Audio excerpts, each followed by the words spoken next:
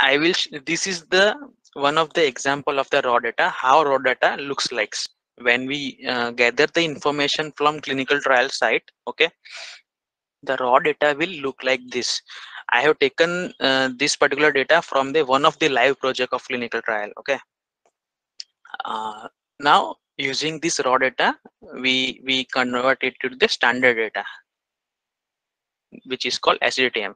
Okay, this is the example of the demographic data, so which provide information about the patients, like what is the age of patient, what is the gender of the patient, what is the race of patient, what is the ethnicity of race, patient, when the subject start the trial, that is facilities, when the subject ended the trial. So all this information is called demographic data. This is one of the domain, okay, of SAS programming. From this SGTM standard data set, we convert it into the ADAM data.